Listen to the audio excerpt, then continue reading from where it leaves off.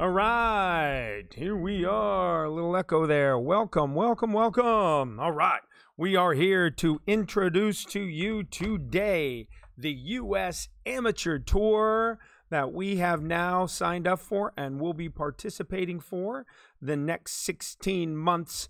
And we've played 2 events, and I wanted to give you all an update. So we have a new season starting June 1st of 2020, new venues, new courses. So let's go.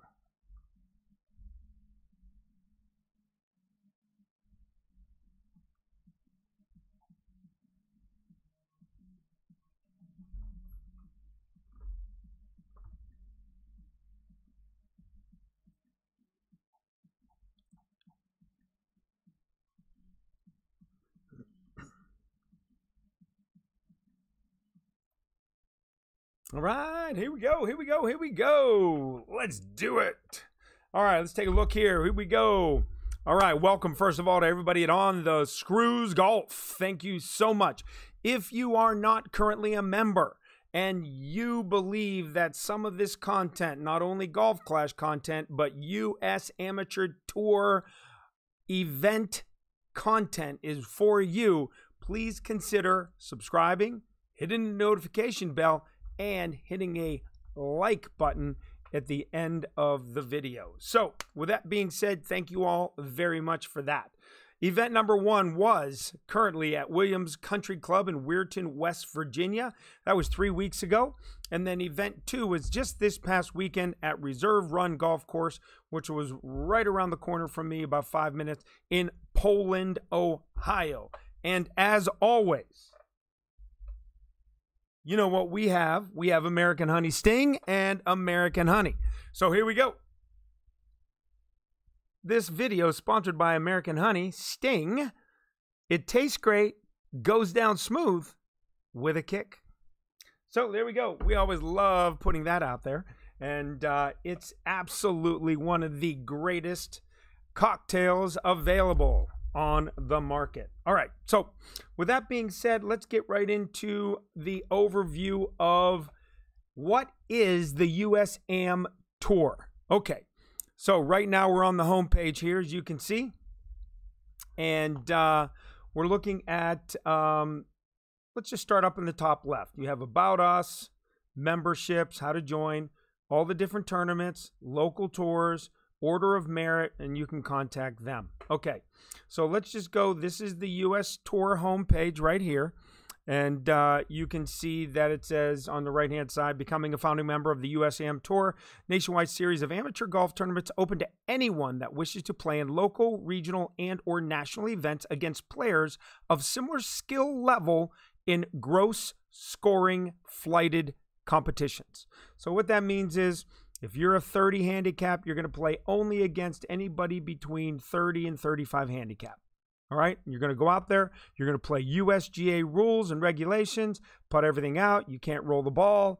I mean, unless, of course, it's, you know, weather related or there's hazards, etc. You are going to be bound by the USG rules of golf. They have marshals out there, they have spectators, and they have a full field of competitors. And it's all about fun, having fun, but at the same time, challenging yourself to a test of golf where you've never thought that you could perform at a high level. If you want to improve your game, the best thing to do is sign up for this tour and start playing. I promise you, you'll see where your weaknesses are, you'll see where you need to improve, and if you choose to take on the challenge, you will go out to the range or to the practice facility, start trying to improve in those areas so that you can get better and better each time out. So that's a little plug for how to practice and how to get better. And the only way you're going to do that is not by playing with your buddies, drinking beer, riding around in a cart. It's going to be going out in a competitive environment, find out where your gifts are, but also where your gaps are, and then get it back onto the course after you've practiced those gap areas and show some improvement week after week, year after year, etc. Excuse me. They have an app which fits on your phone, iPhone, and or Android. Find and register for tournaments, view tournaments and leaderboards, view the course tours and yardage books, check into your local tournaments. You can get all the local rules and the whole locations, GPS distances, see the latest player of the year standings, check out the season-long player stats, find courses, scorecards, contact information, and of course, read the latest amateur golf app news. Okay, let's go to local tours. Right now, there are, as you'll be able to see here, 50 different tours, one per state, plus Puerto Rico, okay? They're highlighted, the ones I believe that are currently active. Of the 50, there are 17 that are currently active. So maybe some of you are watching and say, well, which ones are active? Hank, let us know. So Alabama, Washington, D.C., the Gulf Coast of Florida, Orlando, Florida, Tampa, Sarasota, Florida, Atlanta, Georgia, Indianapolis, Indiana, New England, Massachusetts, Baltimore, Maryland, Detroit, Michigan, St. Louis, Missouri, New Jersey, Long Island, New York, Hudson Valley, New York, Cleveland, Ohio, Philadelphia, Pennsylvania, Pittsburgh, Pennsylvania, and that is the last one that's available. So you can see that if you click on the schedule, you'll see all the different courses and schedules that are available. Let me go back here real quickly. If you click on, where were we? We were at Pittsburgh. Order of merit, you can see all the different people that are ranked in the different categories. Like this is the Pittsburgh. So for the championship handicap group 3.9 or less, you can see Danny's number 1. He's played 2 events, 150 points, and Zach is behind him in second place at 70 points. And you can see all the different groups and all the different categories that are available for these different divisions and tours, local tours. All right, let's go about us. Here's the tour. USAM Tour is nationwide series. We talked about that. The mission is simple: to provide an unrivaled, immersive, and comprehensive tour and tournament experience for competitive amateur golfers of all abilities and ages. All events utilize gross scoring as players compete in different flights only against players of the similar ability. From our championship flight, 3.9 handicap or less, to our Tiger flight, which is 20 handicaps or above, and every flight in between, we've got you covered. The USAM Tour operates single-round, multiple-round golf tournaments across the country at the best public and private venues. Tour players enjoy camaraderie and compete for bragging rights. Order of merit points, prizing, trophies at each event, all season long. Points accumulate, and the best players from each local tour earn their way to the national championship. So it was founded on June 1st, 2020. As you can see, contact them at USAM Tour Support. Here's their email as well as social media sites. Who are we? Right there, USAM Tour again, the mission. That was just what we discussed. Here's the player handbook. Talk about the mission, founding memberships, tour and tournament formats. Here's the competition in the tours. You can see that there's handicaps of anywhere from 3.9 or less, 20 and above. This is what they're actually called. And here are the actual handicap ranges, okay? New players are initially flighted based upon their most current USGA handicap. If you do not have a handicap, the player will be flighted based upon correspondence with tournament director. Not the strict measures will be in place for protection and integrity of the flight. There's senior flights versus just regular flighting, tournament registrations, cancellation, no-shows, tournament prizes. So you can see if, like this past tournament, there were 10 individuals in my flight. I came in first, and there are 3 payouts: first, second, and third. All the max prize pool for 10 players was $200. So I won $100 of that $200, and then I think it went 70-30 or 60-40, something like that. So top 3 get paid there, all the way down through 13 players in a flight, 14, 15, 16, 17, you start paying 4 players. 18 through 21 plays 5. 22 through 25 plays 6 places. And then 26 and above pays 7 places. Okay. Membership. You can join. It's $99 currently for 16 months. So now we're down to 15 months because we started this June 1st. So it's going to go June all the way through, I think, December of next year. Okay. And that's all for $99. Tournaments. Let's click on that. You can see here's all the different tournaments that have been played already. Wow. How many have you played? 1, 2, 3, 4, 5, 6, 7, 8, 9, 10, 11, 12, 13, 14, 15, 16, 17, 18, 19, 20, 21, 22, 23, 24, 25, 26, 27, 28, 29, 30, 1, 2, 3, 4, 5, 36, 37, 38, 39. 40 tournaments have been played the very first month of this annual U.S. Tour Amateur Tour event. And this has been all over the country. You can see Alabama, the Deep South, which is Alabama, Florida, New York, Michigan, Massachusetts, West Virginia, New York, Georgia, Virginia, Alabama, Florida, New York, North Carolina, Nevada, Florida, Tennessee, Georgia, Michigan, California, PA, Virginia, North Carolina, Alabama, Pennsylvania, Michigan, South Carolina, Florida. So you can see that there is a robust field of tournaments that are being played around the country currently as we speak. Local tours, we talked about this already. Here it is. Order of merit, meaning that where do we stand as you play these different tournaments. So let's go ahead and find our group, which is Pittsburgh. We're playing out of the Pittsburgh group, okay?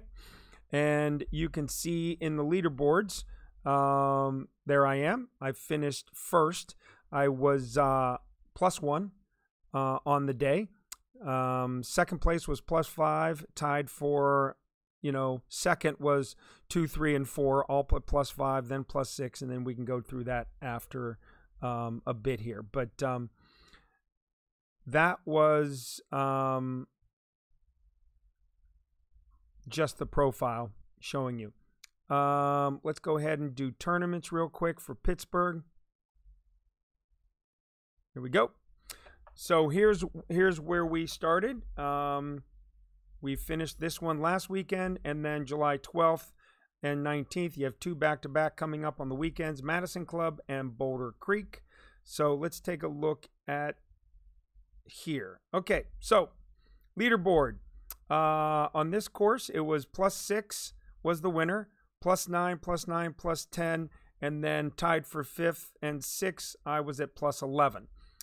Interesting, in the inaugural event on Sunday the 14th at the Country Club, I shot +11. I come back this past week at a local course, which is public, and I shoot +1. So that's the difference between one event over another. So pretty inconsistent, I guess, is what I'm trying to say. So here's what Williams Country Club looked like. Here was the scorecard. You can see, par 72, 6,600 yards from where we played from, 72.5 rating, slope of 133. I don't know. I'm sure if I go to my player stats, right? We might be able to see where we are. Okay.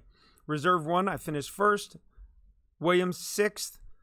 1 first place. Two top 10s, 2 top 25s, obviously, because we only played 2 events. First and a top 10. I have 220 points, and I earned 150 points from this past weekend being in first, 70 points in the inaugural Williams. I'm in the Hogan 8 to 11. That probably will be changing to a 3 and below if I'm going to shoot 71. And let's take a look here real quick. Low round of 71. My ranking right now for par breakers is 2 birdies or better, 36 holes played. I'm tied for first. For par 3 par breakers, 1 birdie or better, 9 holes, I am tied for first. Par 5 breakers, I'm second. Total birdies, I'm in first. Holes per birdie, tied for first. Birdies per round, tied for first. So scoring average in all rounds, I'm ranked 1. First round and final round, I'm ranked 1. You can see my ranks for the front 9, the back 9, and overall scoring average by par. I am in the ranked first position. And that, again, is in the Hogan 8.0 to 11.9 division. So here are the standings after 2 events. I'm in first at 220 points. Anthony Mueller from Pittsburgh's is second place at 110. Then we have my buddy Will. He's in 95th.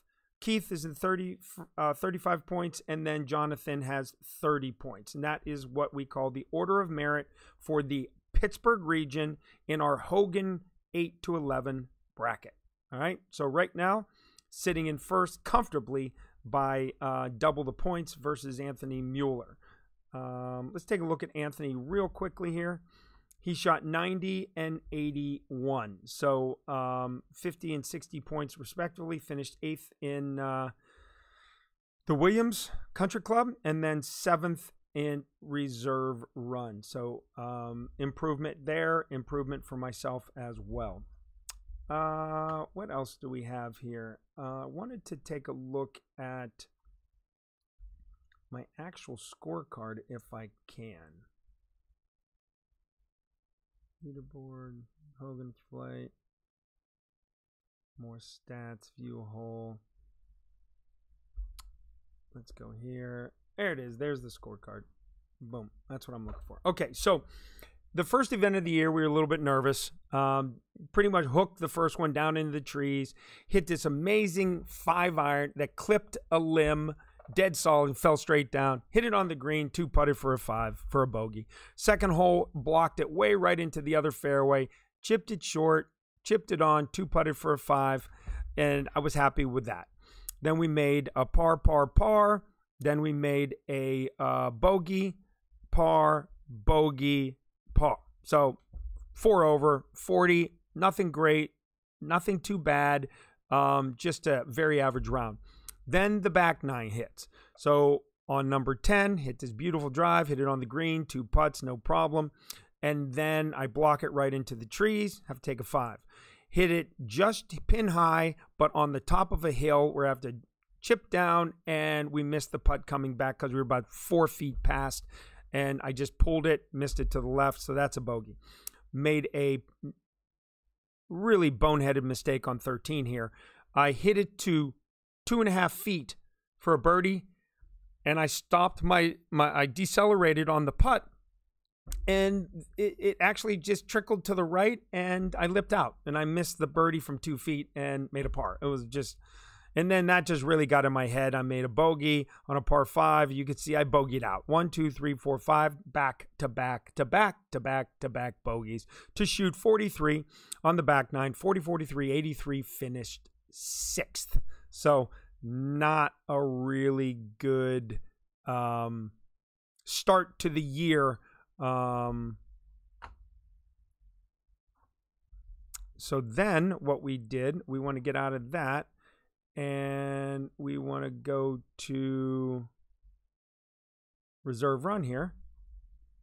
Hank Morris, card. Here we go.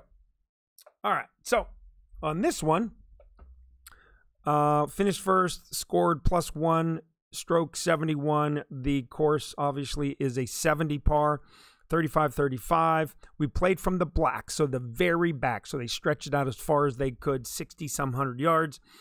Par number 1, 2, and 3, and then I had a string of bogey, bogey, bogey because I just got in my head that I just made silly mistakes, and I just dwelled on it for 3 holes, and then I said, okay, get out of that. Then I hit a good tee shot on 7, hit a really great second shot in there, just missed a birdie, and then on 8, I hit a really bad tee shot to the right over water, but luckily we hit it safe onto the green, not green, but the bailout area, so to speak. Chipped it up to about 2 feet, made the putt, which was great. Par 9, hole number 10, hit a really great drive. Hit an amazing second shot in there from about 240 with a 3-wood to about 10 feet. Just missed it on the left edge for eagle. Made birdie. Then we made par, par, par, par, par, par. And then came up to 17 and hit a 6-iron to about 10 feet up the hill, straight up the hill, and made that. And then hole number 4, or excuse me, 18, made a par, nice routine par, hit a good drive, hit it on the green, 2-putted, and shot 2 under, 33 on the back. So 38, 3 over on the front, 33, 2 under on the back for a total of 71. So really happy about that so far. So if you take a look at the summary, par 3s, you can see, you know, we played them even, 1 bogey, 1 birdie. Par 4s, you can see that we played pretty solid there on the par 4s, straight even. And then on the par 5s, had 1 bogey. All right. So 1 bogey, 1 birdie, so it was even. Sorry. So even on the par 4s, even on the par 5s, and 1 over on the par 3s. So you can see that this is such a great website that it gives you all of these different highlights in the leaderboard. You can see that I'm 2 under on the back 9, 2 birdies and eagles was somebody else, and it gives you a little visibility of the different holes in the pictures, and you know, most par breakers, etc. Goes over the course so that you can see what you're going to be playing or what you did play. You can see here that was 5,900, but that was from the up blue tees. We moved it all the way to the blacks and back, so you can see it was like 6,100 yards. So it was still a short course, but we still played very well. You got to hit the ball straight.